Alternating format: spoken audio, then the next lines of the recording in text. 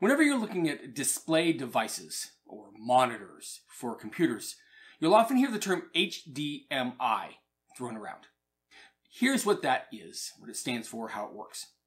HDMI stands for High Definition Multimedia Interface. Now let's break that down. An interface is a device or computer program that acts as a meeting point for two different things. Those things can be physical devices, they can be computers, they can be computer programs, but an interface is a point where two things meet and where they can communicate back and forth. So, we know we're dealing with something that allows devices to communicate back and forth.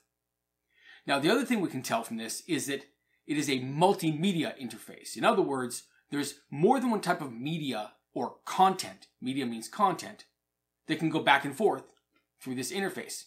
The type of content we're concerned with, because we're looking at displays, is audio and video. You want your display to show video and put out audio. And so that's what HDMI is all about, is an interface or a physical connection that allows the transfer of audio and video data, multimedia. Why do I say multi? Because in the past, you might have a connector that could only do audio or a connector that could only do video. And this HDMI is a multimedia connector or interface, so it can handle both.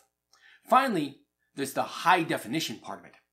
Now, what this means is that that physical connector is capable of transferring data back and forth extremely rapidly and in great volume, which means it can work for displays, monitors, that are capable of showing a great deal of detail.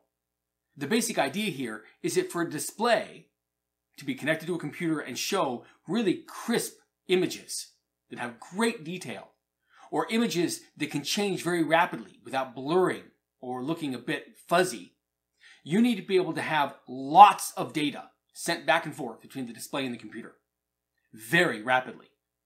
Earlier technologies, earlier than HDMI, weren't as good at this as HDMI is.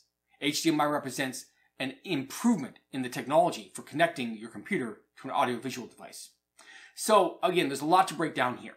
It's high definition, meaning it's a connector that can actually have a lot of data travel back and forth so you can get better images. It's a multimedia connection, which means it can handle both audio and video. And it's an interface, which means it's a physical point where your computer can interact with or connect with and communicate with another device, in this case, a display. So there's HDMI.